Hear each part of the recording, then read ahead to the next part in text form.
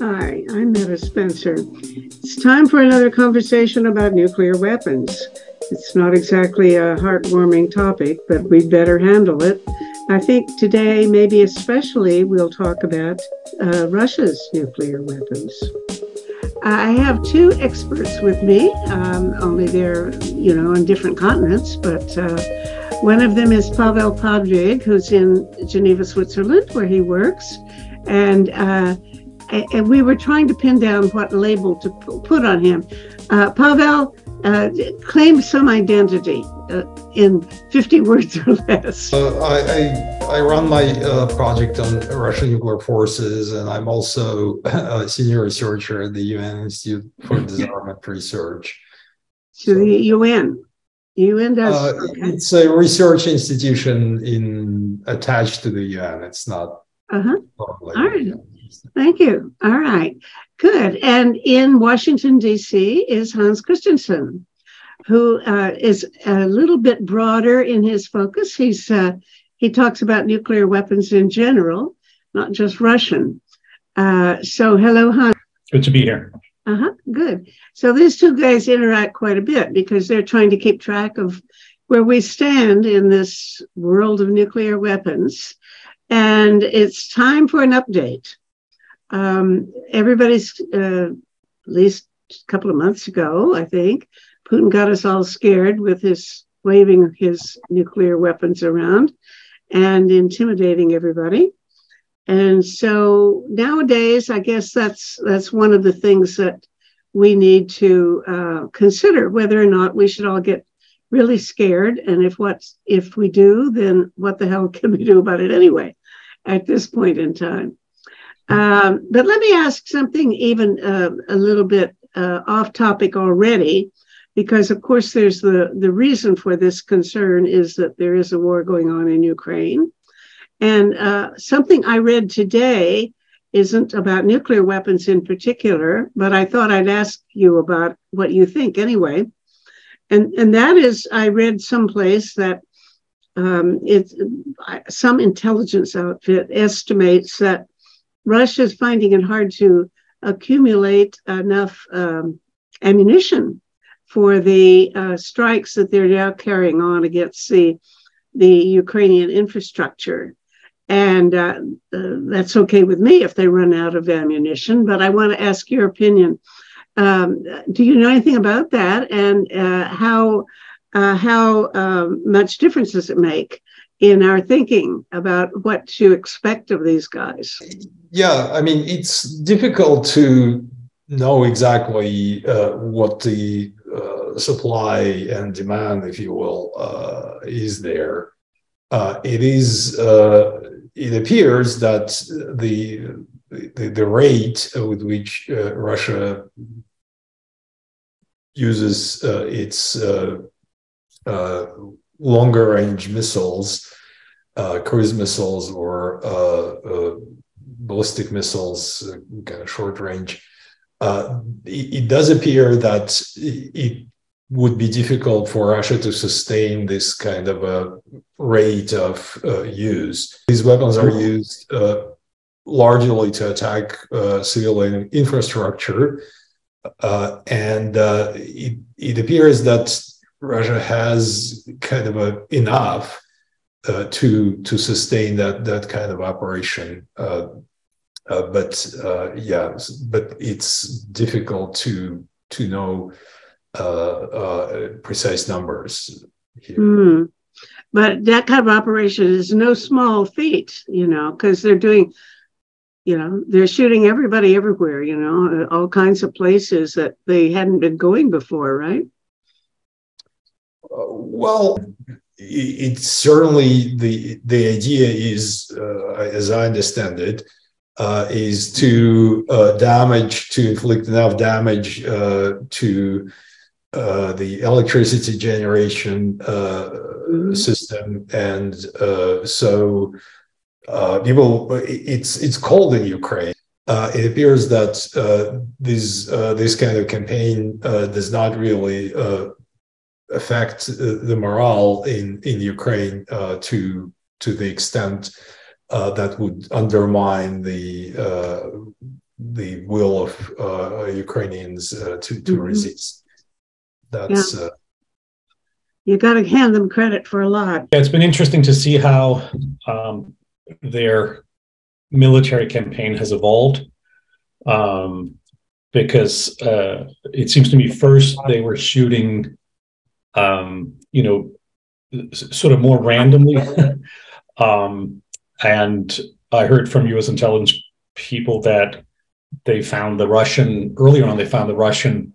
missile campaign kind of odd in the sense that it sort of hit here and there, but it wasn't sustained, and so they didn't come back to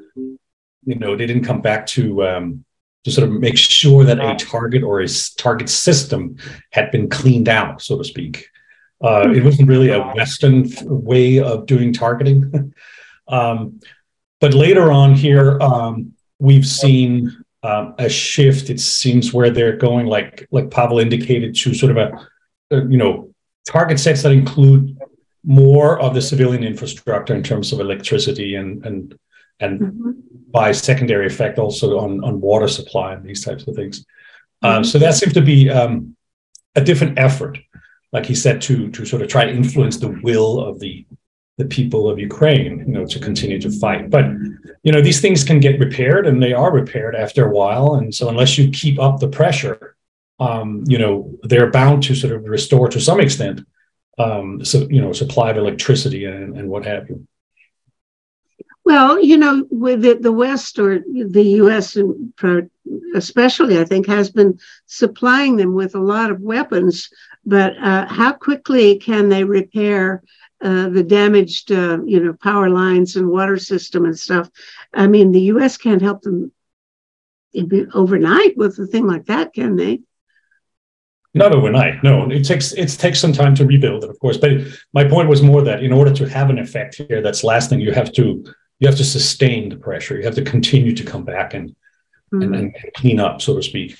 And I do think it's sort of, we've been able to see that some of these systems, some of the weapons, the missiles that are being used, they're beginning to sort of reach into the categories of weapons that are older, less precise, indicating perhaps that they either want to save some of the newer ones, or maybe running a little low on inventories, and therefore have to reach back into the storage sites to get some older systems to use them in there. But again, it's not a black and white picture, and this attack we saw this morning, which appeared to have included something on the order of 70 or so missiles. I'm sorry, I haven't read the news today. Yeah, there was a new barrage this morning, but several of them apparently were of the newer kind, the KH-101. So they're not excluding newer missiles. It's not like they have run out. They're still willing to use newer missiles on it as well. So we'll see where they go with this. There's another question along the same lines for me, which is that I was watching one of these expatriate Russians who's, fled the country and is streaming about what's going on in Russia. And several weeks ago, he raised a point that I would like to follow up on, which you may know about or not. Apparently, he says that years ago, or not too long ago, the government told everybody to be very proud because they have a whole fleet of new, what he called, I think, Armada tanks, which are very, high-powered, terrific, beautiful, gorgeous, super-duper tanks. And you should just wait to see how wonderful these things are going to be in the battlefield. And he says they haven't used them. He says, where are they? If they have all these tanks, why aren't they using them? And do they even exist? Is this something that they made up to make us feel happy while they stole our money? It's not entirely unusual in many militaries, and especially with the Russian, and going back to the Soviet days, kind of Soviet defense industry, that they produce something that is, as they usually say in Russia, has no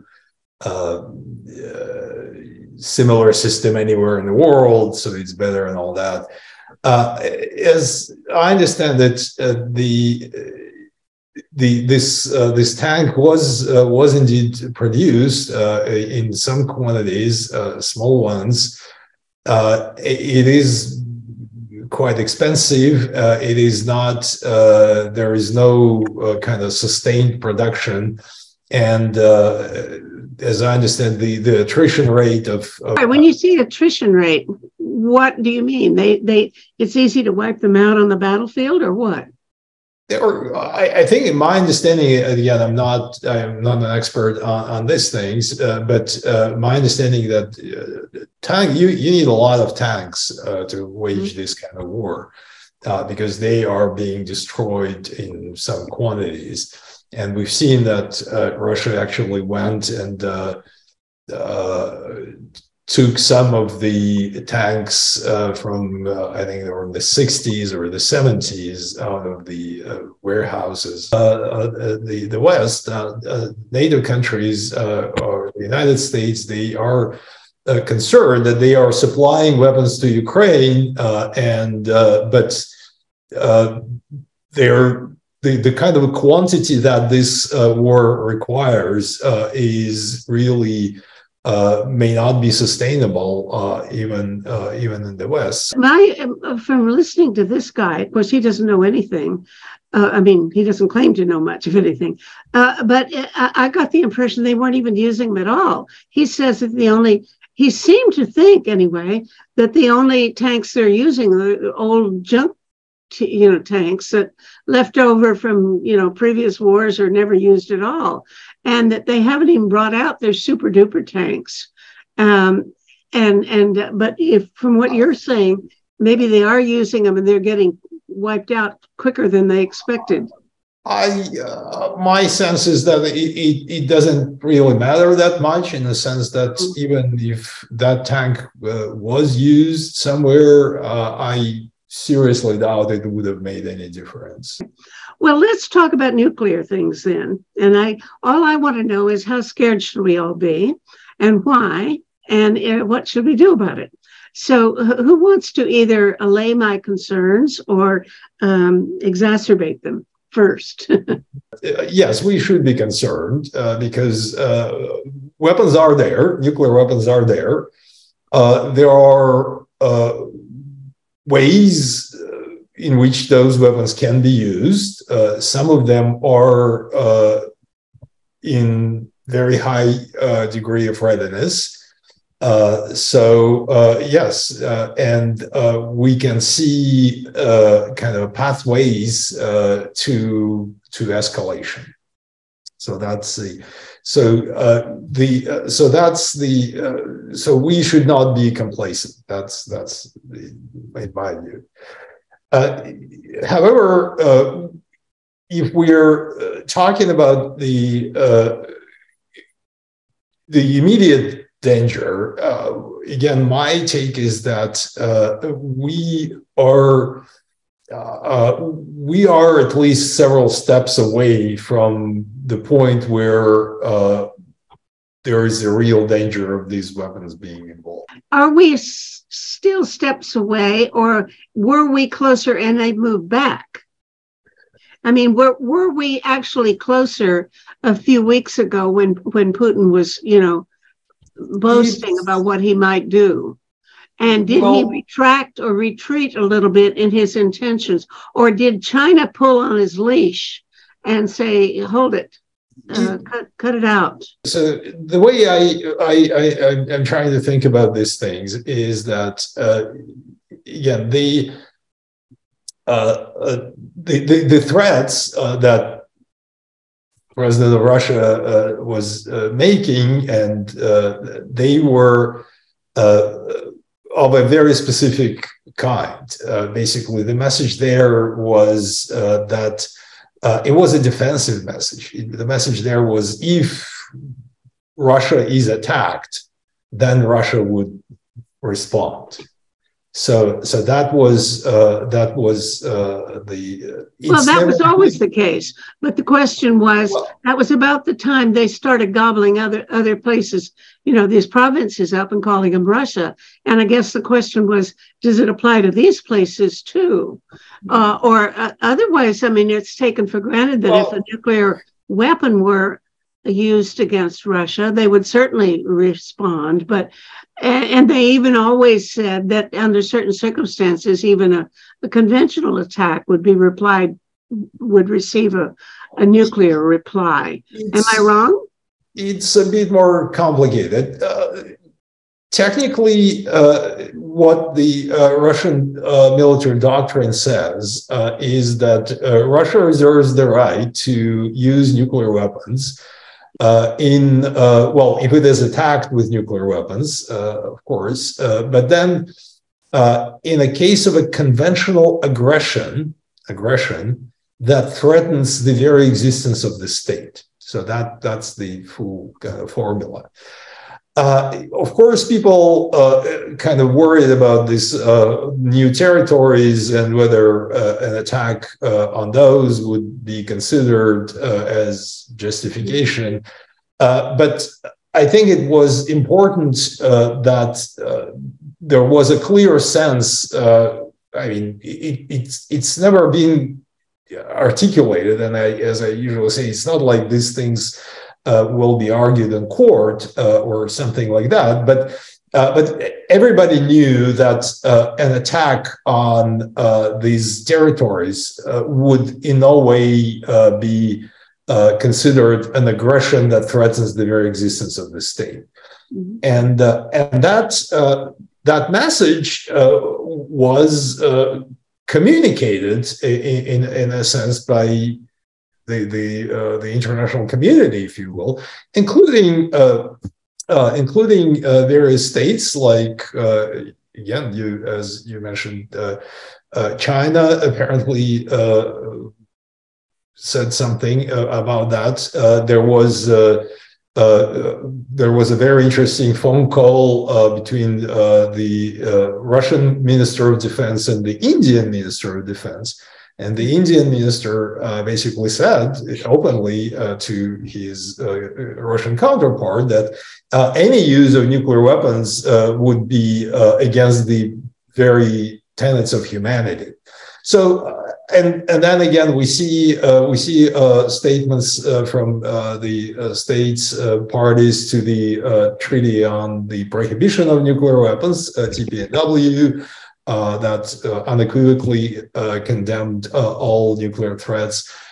We've seen, which was very interesting, we've seen messages, the G20 statement actually also made it very strong statement about that nuclear threats are inadmissible. I think that's the word that they used. We saw the message was in the joint Biden-Xi statement when they met. So it was, and then in a way, basically the international community kind of made it clear, in my view, that yes, any threat, not to mention any use of nuclear weapons, would be unacceptable. And that kind of what made Russia to kind of back off rhetorically and not to mention, well, rhetorically. And the other step that we are away from this kind of a brink is that there has never been any kind of a practical preparation for nuclear use. So that's okay. I would love to hear somebody say that, really make it stick, saying that even the threat of using nuclear weapons is unacceptable. If they say that, I think they probably do it in a very low tone of voice, because it's so obvious that the U.S. has made the same kinds of threats. I mean, Trump was talking about, sounded like the end of the world or something, when he was boasting about the potential use of something awful. And I don't know whether he called it a nuclear weapon, but that was what he was alluding to. So, is there any way of imposing a norm that says you can't even threaten such a thing? I think, you can try, but you can't pressure countries to do something or behave in a certain way unless it costs them something to do it. And so there has to be some consequences of it, of course. And that, again, becomes the issue of, what are the means by which, the international community can pressure Russia. I think it's one thing to think about if Russia did use nuclear weapons, what kind of response would then happen? It would probably be a lot more severe than we've seen so far. But for Russia to continue to issue nuclear threats, they can turn up and down the rhetoric and whatever. That's a lot harder to control or dictate, of course. So I don't know what we could do for that. We can try over a longer period of time, I think. Right now, we're in a very dynamic phase where the uncertainties are centered around a major conventional war in Europe. And that makes it more volatile. And so I think there's certainly plenty of reasons to be concerned, absolutely, and follow this very closely. But I don't think it's not my impression from talking to defense officials here in the United States that they think the problem has sort of gotten less serious because of Putin's statements. The general view is that the closer Russia gets towards a military defeat, the more potentially risky it becomes. It's one thing to talk about the 4 provinces that Putin said he annexed. I think it'll be more volatile if we get to the point of Russia getting pushed out of Crimea. Specifically, also what happens to the Black Sea Fleet and these types of questions, because the Black Sea Fleet is an iconic military institution in the Russian military, considered part of, really, it's like a symbol of the state, of course. There have been some suggestions from former officials here in the United States that if Russia used tactical nuclear weapons, then NATO should sort of lash out and do some conventional attacks against Russian forces in Ukraine, including one former U.S. official from the military said, including sinking the Black Sea Fleet. And I think that would be a recipe to make things a lot worse. So it's very difficult how to predict where things will go, and it's very, very hard to describe what is the most productive reaction if something happens.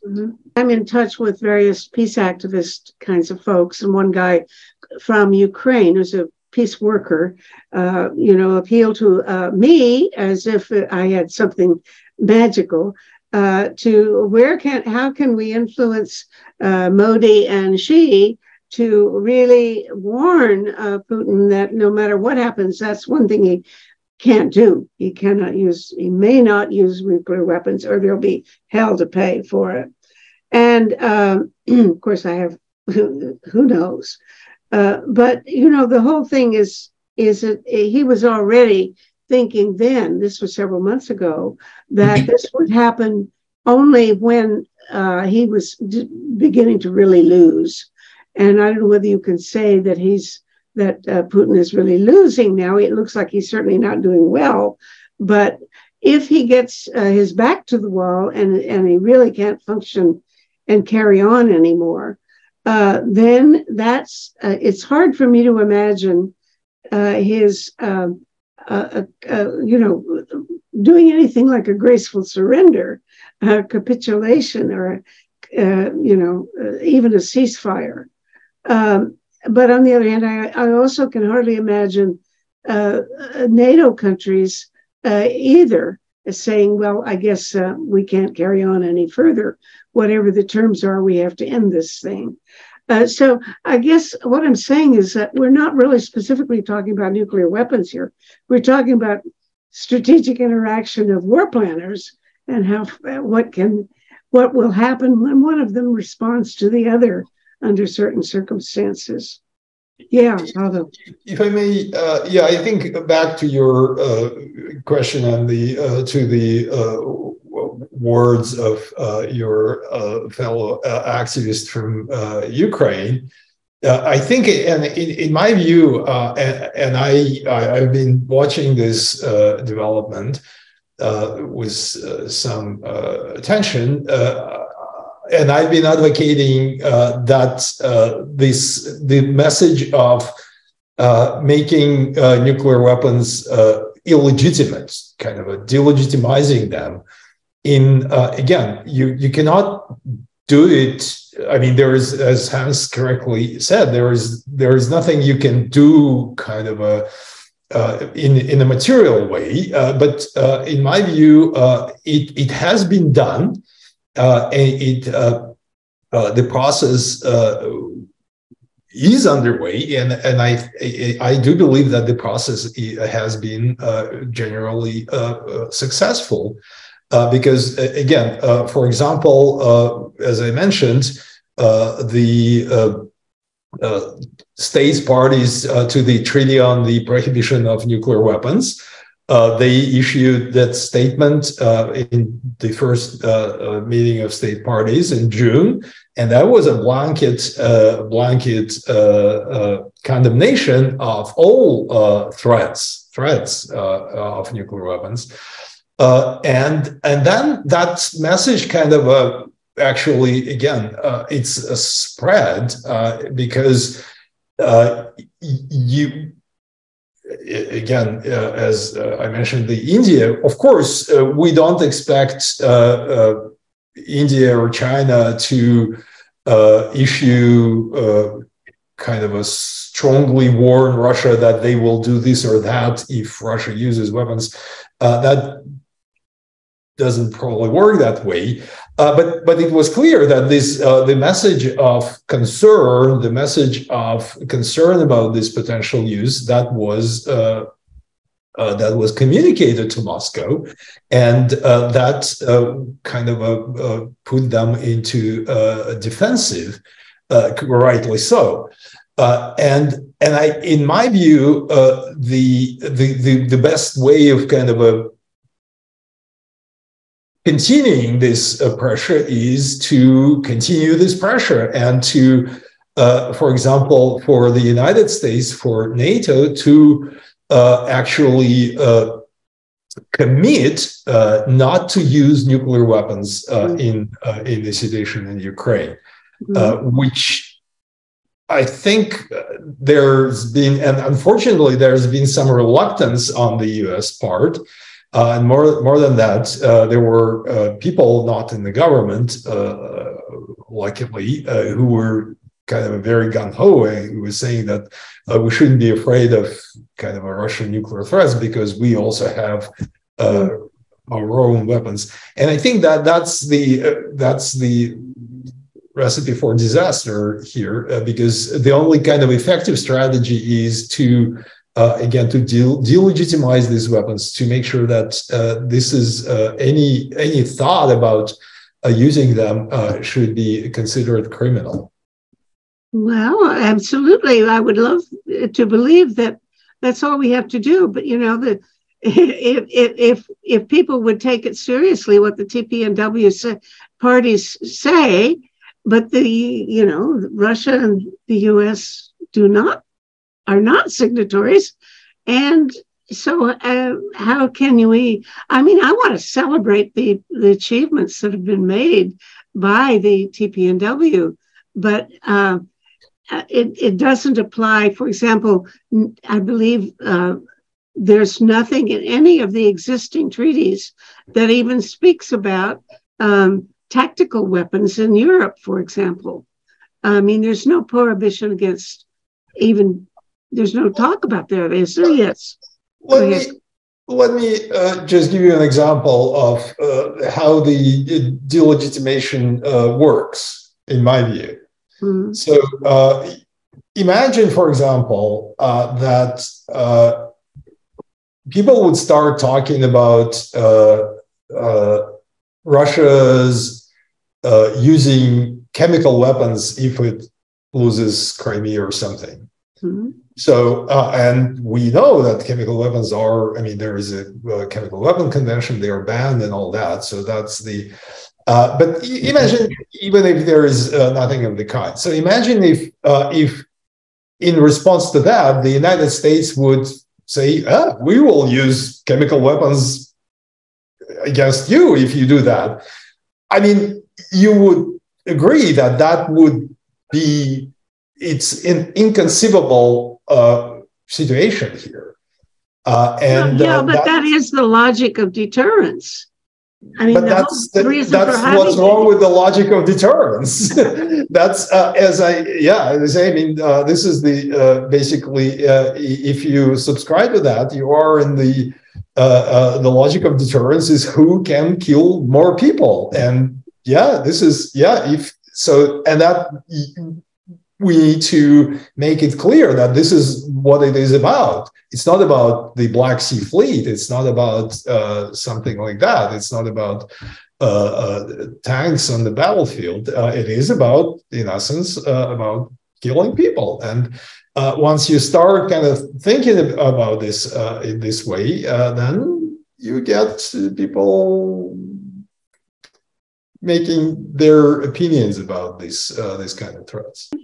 You were about to explain to me how persuasion was going to work, how we were going to convince people to make these things unacceptable. And that's where I would love to see that leap. I don't know how to do that because I've been spending the last 30 or 40 years trying to convince people to make nuclear weapons unacceptable. And I don't think I've reached my goal yet.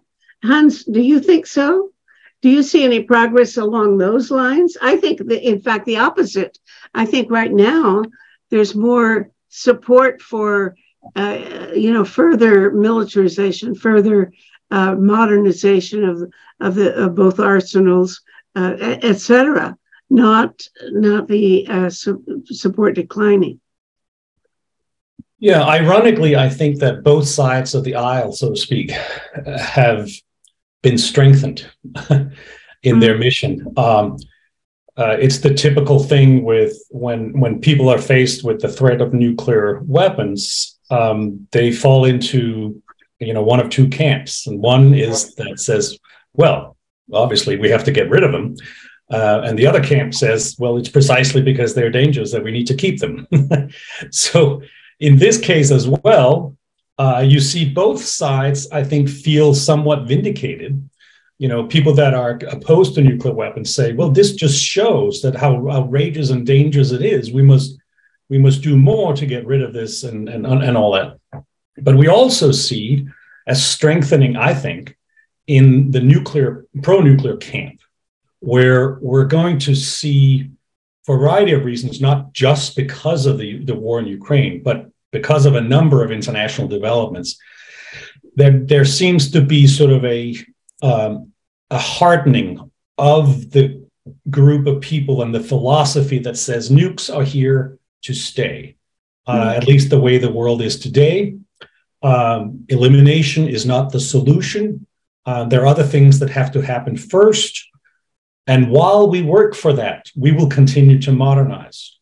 And this is, in fact, one of my biggest worries about this war, apart from the fact whether they would be used, nukes will be used or not, is that it seems to me that we're seeing sort of a revitalization of some of the thoughts and the thinking that underpinned the thinking about nuclear weapons during the Cold War. And I'm not suggesting it's going back and mimic exactly what it was during the Cold War. But we see this, for example, in the arguments that are being made for, saying that nukes play an important role, and this war illustrates that it's playing an important role. What's happening there with the threat means that we need to be more vigilant about this. what Russia is doing with tactical nuclear weapons and what China is doing with its nuclear buildup means that nuclear weapons will be more important, not less important. So I'm not saying I agree with all those arguments, but I do think that that is a powerful momentum that is underway in the pro-nuclear camp right now. So I think it can strengthen both sides, so to speak. There's a battle to be had in the next decade or so about where should the thrust of the international community go in this matter. Pavel, now you were convinced that you can persuade a guy like Hans, who, or he's trying to enunciate. How would you answer exactly that argument that we are going to have even greater need and reliance on and have to give more significance to nuclear weapons? I don't know how to persuade people. Give me my arguments, please. I totally agree with Hans in that you can definitely see people saying that all this means that we need more nuclear weapons and we need better or what have you. But my take is that, well, it is there will be these camps, but in many ways it's the moment. What I would say, the argument is up for grabs. I mean, this is the moment where you could. And I think at least we should take this and turn this debate into the non-nuclear kind of dimension. And I am contemplating, and I do think that if you think about this situation, then you could actually say that it shows that nuclear weapons are obsolete. They don't do you much, actually. It is true, you could say that, well, yeah, but Russia sort of kept the West out of the war by the threat of nuclear use, which might or might not be true. That's the other thing. Yes, you could say that these nuclear weapons enabled Russia to start this war. That's probably correct. But then you ask yourself, maybe did it do Russia any good? Maybe it would have been better off not being able to start this war. Because if you think about kind of in any conceivable sense, and absolutely, totally by any measure you could think of, Russia is much worse off today than it was on the 23rd of February, and in fact, back all the way to 2013, before Crimea. There's absolutely no gain, zero. It's all negative. There is nothing there. So then, sort of, you ask, sort of, what maybe Russia would be again better off. And I'm on the record saying that Russia would have been a much happier, much more prosperous, and much more secure country without nuclear weapons. And I think that that's the argument that could be applied pretty much to all nuclear weapon states. Okay, let's apply it to China, because the question is, why are they expanding their arsenals so much? I mean, they started doing that before the Ukraine war, though. So they cannot have been influenced by whatever considerations were going on in Putin's head. What do you think is going on in Xi's head, Hans? Because, why are they expanding their weapons? They clearly must believe that there's a percentage in it for them, and they must accept this doctrine that you've counterposed to what you and I want to believe. Yeah, I think there's a lot of debate about that now, exactly what it is that drives China. Um, I don't think it's one thing. It's a combination of factors, most likely. At least that's the most appealing theory that I hear out there. There's an element that has to do with Xi's decisions, of course, that he has declared that China has to be a world-class military power. And when you are world-class military power, well, you look at Russia and the United States, and that means certain things for your military capabilities. And so that is probably an important driver. There's also one that has to do with the extent to which China feels that its existing nuclear arsenal is vulnerable to a first strike. We can discuss, of course, how likely that is, but those factors tend to be really important for driving force structures. And especially when you think about what China is building right now. I mean, most dramatically, of course, is the discovery of 3 large missile silo fields. And if they all turn into silos, and if they're all loaded with nuclear weapons, then, of course, that is a significant expansion. And also, let's ask you, first of all, how certain is it that they really are missile silos and not some mistaken speculation on the West's part? It's pretty certain. I mean, to the extent that we have statements from intelligence communities, from not just one or a couple, but from many different angles of intelligence communities, the observations that we can make by looking at these facilities and how they're being built, what are the structures, et cetera.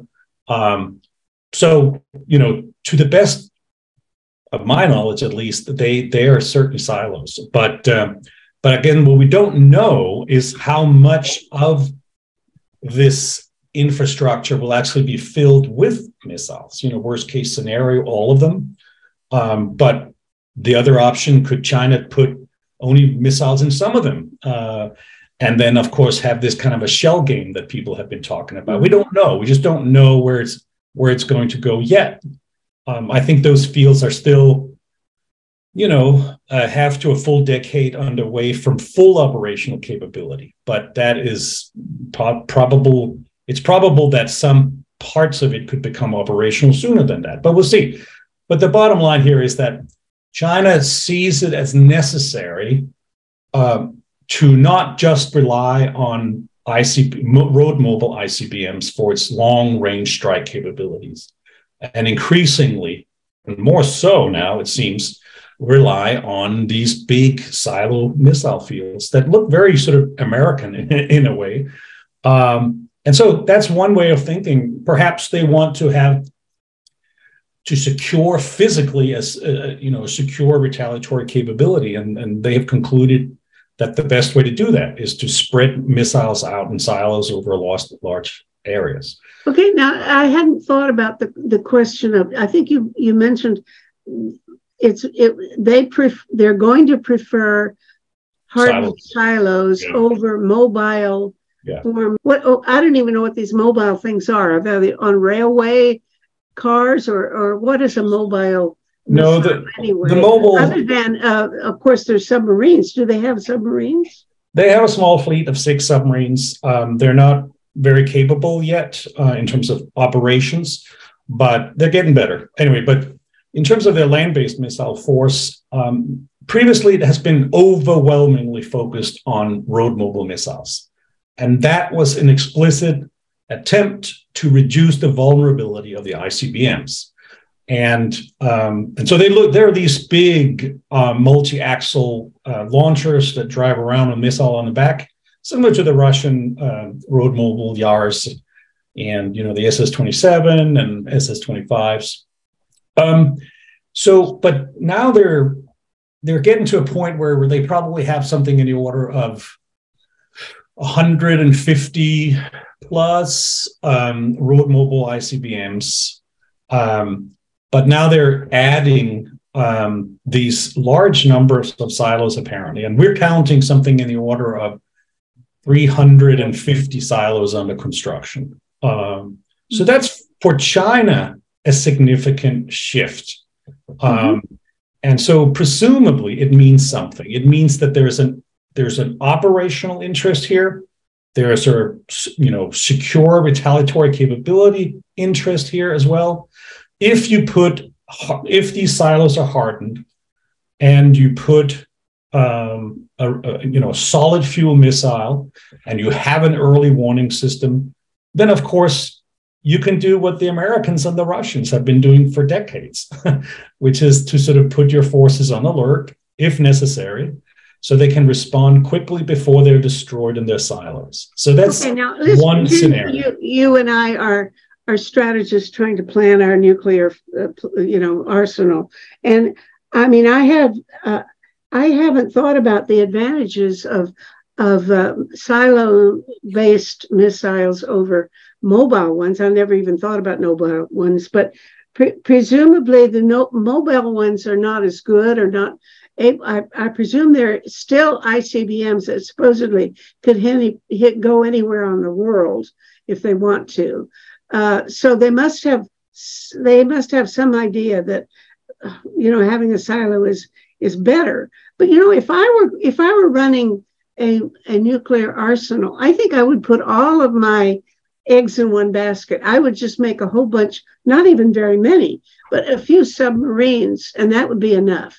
But there are planes, there are all kinds of other things you could do. What are the advantages over having a particular combination of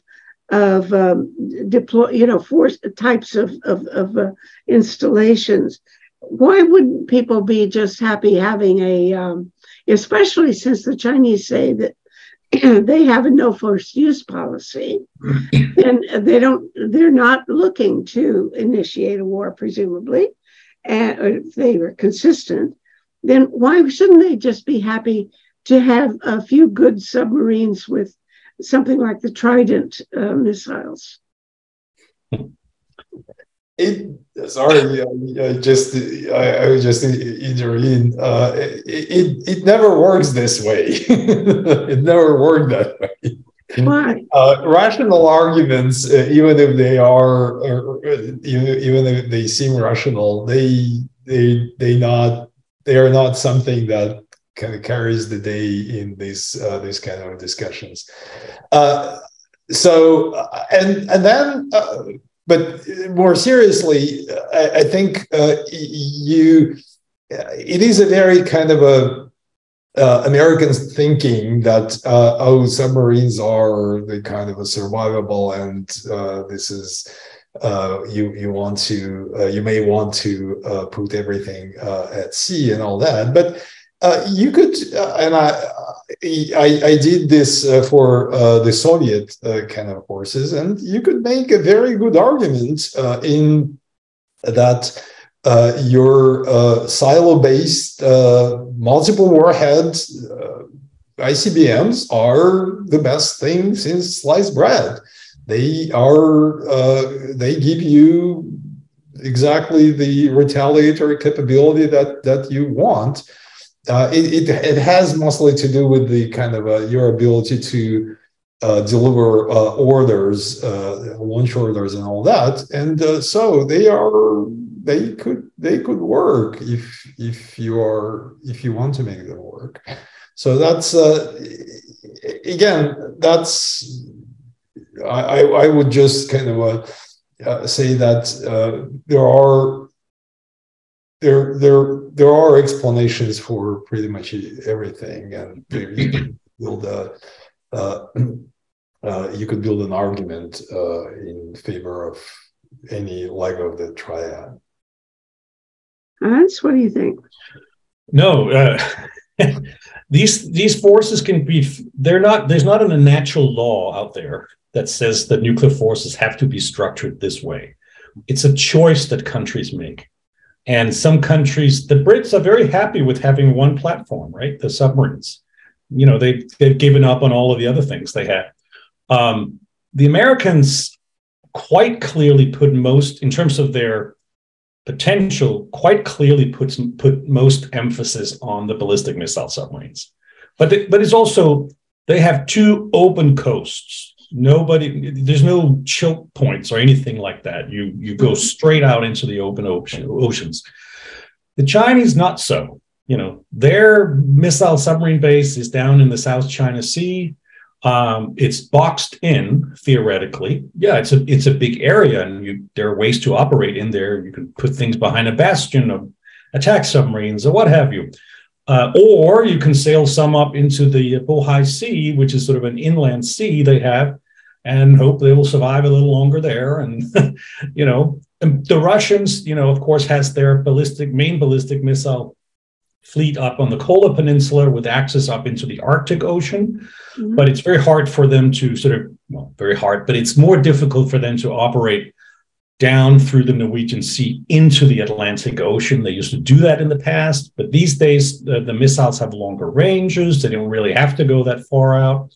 So different countries posture their forces in different ways for all these reasons. So I think it's more interesting to look at the Chinese in terms of what is the symbolism that the Chinese military or the Chinese leadership wants to portray or convey with the force structure they're building. Because, of course, we're looking at it. We're concluding all sorts of things. We're saying, oh, they're diversifying. That must mean that the role of their nuclear weapons might be increasing, because that's the way we think about when we diversify, right? But it's not clear at all that is, necessarily what is happening. It might, but it's not clear that it is. So many things need to be sort of revealed, discussed, what have you, about why they're doing what they're doing and where they're going with it.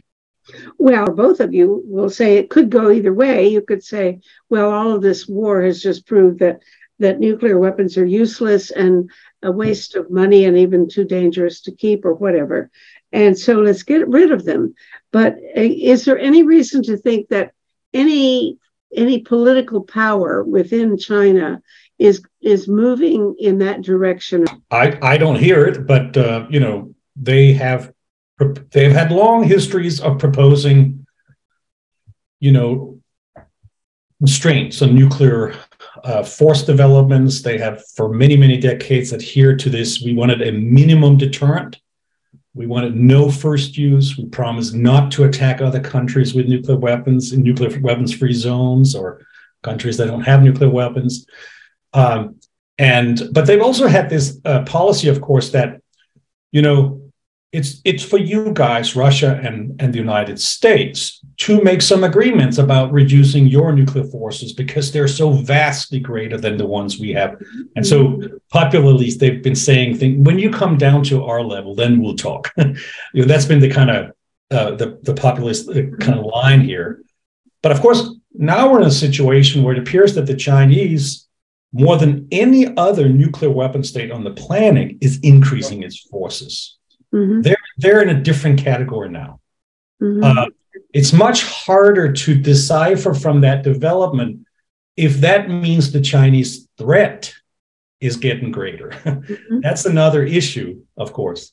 But in terms of what they're doing, the money they put into it, the number of weapon systems they're flushing out, they're in a completely new category. And by the way, of course, they're part of the P5s, the original signatories of the Nuclear Nonproliferation Treaty. They have a responsibility to pursue negotiations in good faith for reduction in nuclear forces, right? They can't just in perpetuity sit out on the sideline and say, no, we don't want to do any of this until you come down to our level. So I don't see that there is a push or there's any political or regime movement in China to, change where they're going right now. Who knows what the future will bring, but that they've seemed to have chosen this path right now. Well, a while back, Trump was, when I think they were discussing the negotiation of the New START, the extension of the New START. And he said something like, well, it shouldn't just be a bilateral agreement. None of these nuclear weapons conventions should be just bilateral. Let's only go for this kind of conference if China will participate. And of course, I assume that everybody realized that was a non-starter. It was just an excuse. But is there anybody still seriously making that pitch that there needs to be some more ambitious and more inclusive kind of conference to negotiate some kind of a new nuclear deal? I don't know. It could go all kind of ways, and one possibility of bringing China in, which I believe is actually could be very productive, is limiting the amount of fissile materials. We know, as far as we can tell, there is just simply not enough plutonium in China to build warheads for all those hundreds of missiles. Mm-hmm. And there are ways for China to produce that plutonium, but it hasn't been producing it yet. And so if you have a regime that limits the fissile material cutoff treaty, that limits production of material for weapons, that would be a reasonable step. And China supports this idea. And so it is just a matter of bringing others into the fold. And do you see it the same way? Yeah, I think there are ways to go about this potentially. But we have to remember, of course, no country enters into an agreement unless there's something in it for them, mm-hmm. right? So what we have completely missed so far is any articulation of what is it that China would be offered in response to going into agreements that would be in China's interest. Mm-hmm. Unless we articulate that, are able to sell that to the Chinese, or the Chinese, on their own decide, oh, gee, this is too dangerous, we need to do something about it. Obviously, then there is a national interest in doing this. It's not going to happen because the West says, you should do this. It's going to happen because the Chinese say, yeah, that makes sense. There's something in it for us. So we have to be much better at articulating what is it that is in for the Chinese. Get conversations going with them about what that is. Help them articulate what it is and articulate to them what we're willing to trade in return. We'll let them sell their 5Gs globally if they'll get rid of their nuclear weapons. No, I think there have been some very important conversations going on with the Chinese over the last 20 years at various levels, even before that. But at, track 1.5, track 2, where officials or former officials get together and they chat and talk about these issues. What do they mean? Part of that conversation has probably to start from that pool of experience, if you will. But again, no country makes an agreement about arms control and anything else unless there's something in it for them. So why would we think the Chinese would do that? Well, Pavel has to leave, and it's time for us to wind this up anyway, although I'd love to keep going for another hour. So thank you both very, very much. This is such an important topic that, bless your hearts for doing the work. Thank you. Thanks for having me. Thanks. Thank you. Project Save the World produces these shows, and this is episode number 530. You can watch them or listen to them as audio podcasts on our website, tosavetheworld.ca. You can share information there too about 6 global issues. To find a particular talk show, enter its title or episode number in the search bar, or the name of one of the guest speakers. Project Save the World also produces a quarterly online publication, Peace Magazine. You can subscribe for $20 Canadian per year. Just go to pressreader.com on your browser, and in the search bar, enter the word peace. You will see buttons to click to subscribe.